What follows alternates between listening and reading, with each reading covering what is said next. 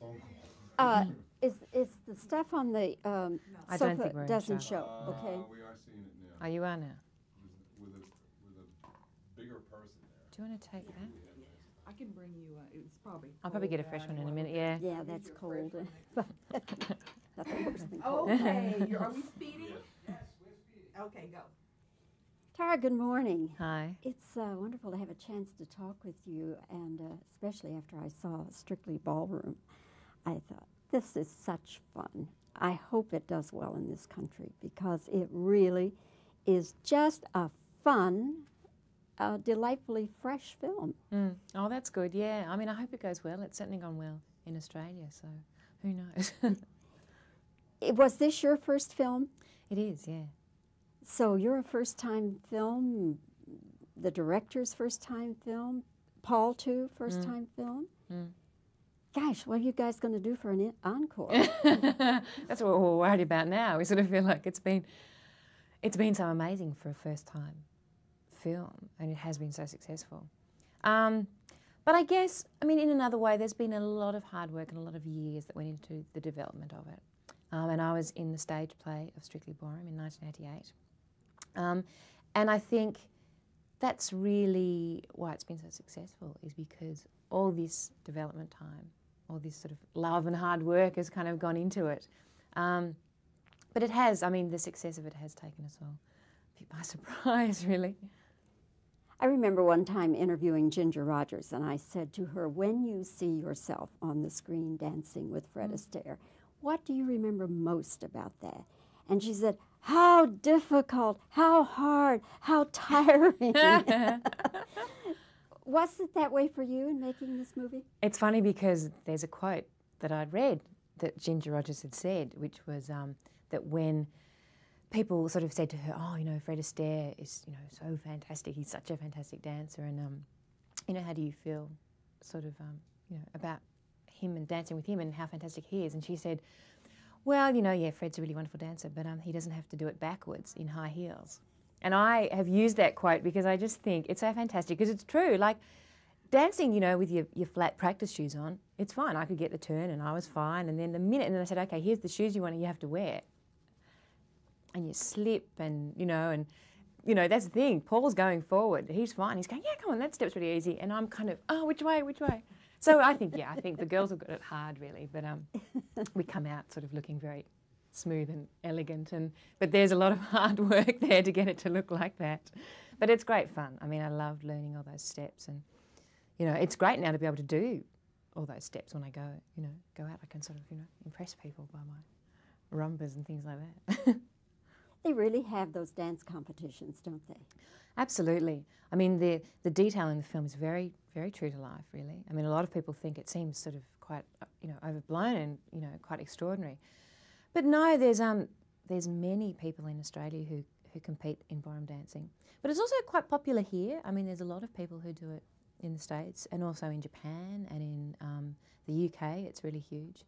So it really is quite a worldwide sport, and they term it as a sport. But and it is really hard work. I mean, once you're actually out there doing it, it's very sweaty and very hard work, but great. I mean, it is really. I really enjoyed doing all those scenes, all the dancing scenes.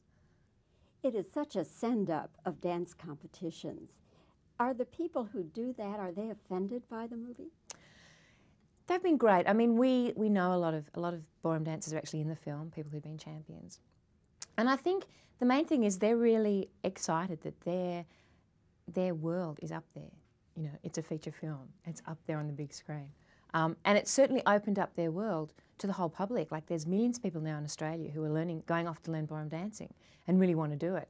And so I think in that respect, they're really, really excited by that what they do is now, you know, quite widely known. But I think they're not silly enough to not see the funny side of what they do and the funny people in their world. But I think in any world you get sort of extraordinary characters. And I think probably the ballroom dancing world isn't probably that much different to lots of other worlds. Like, you know, this industry is pretty we've got some pretty crazy people in it. And you see some pretty crazy people walking around, you know. But they're great. I think they're really, really proud of it. And the film's been so successful. and people really, really, in Australia, are very proud of it and really, really love it. So I think they can only be happy that it's doing so well. Who are your dance heroes and heroines? Well, Ginger Rogers, in a big way. I watched a lot of her movies when I was, you know, before I did the film, to kind of get tips and things like that. Other dancing people, I'm trying to think. I mean, I certainly watched a lot of actresses like from the 40s who were probably more into their physical comedy, like Carole Lombard was one person who I really watched a lot of. I really love her style. I love her physicality. She's so sort of in there and quirky and moving around and stuff. And a lot of the films in the 40s, you know, they did do a lot of very physical kind of stuff, a lot of practical comedy and stuff like that. And there are in those films a lot of sections where they are dancing, which I really enjoyed watching. And I think, I mean, also learning flamenco was a really wonderful thing. That was a wonderful world that I didn't really know of. I mean, I'd certainly watched the film Carmen millions of times and just thought it was so fantastic, and had always loved Spanish dancing, so thought it was wonderful. But it was such a great thing to learn. I mean, when I first started learning, it was very hard because it's a very different body sense to Western dancing. It's sort of like the opposite, because they always use the one side of the body, like the same arm and the same leg always goes at the same time. But once I sort of got into it, it was fantastic. I mean, it's really, there is a great passion and there's a great sense of power when you do that dancing. There's a real sense of like pride and strength and almost bordering on arrogance, but it's a really great form of dance. You sort of feel really fabulous when you can sort of do it and you're making all this noise with your heels. Did you find muscles you didn't know you had? I tell you what, I'd never been so fit in all my life when I did the film, because I mean, being a dancer is, it's like you're an athlete. And I think they did some tests on ballroom dancers and found out that people who compete in ballroom dancing have the same fitness level as marathon runners. So they're really, really fit, and it looks sort of effortless, but it's, yeah, you're really, really fit, which is good. In those competitions, are they competing for money or just prizes or what? They're amateurs, so they sort of compete for trophies. I don't know if there's really much prize money in it. So they're really doing it for the love of it. That's the main drive, that they're obsessed by it and they love it, and that's what they want to do with their spare time, really. Well, Tara, thank you so much for your time today, and congratulations to you and to all of you in Strictly Ballroom. And I look forward to talking with you again sometime. I hope you do another film real soon. Oh, thank you very much. Thank you.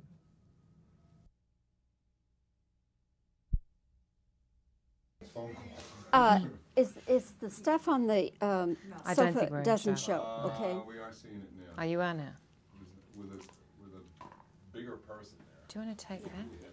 I can bring you it's probably I'll probably get a cold fresh one in a anyway. minute, yeah. Yeah, that's cold. Nothing worse than cold. Okay, are we speeding? Yes, we're speeding. Okay, go.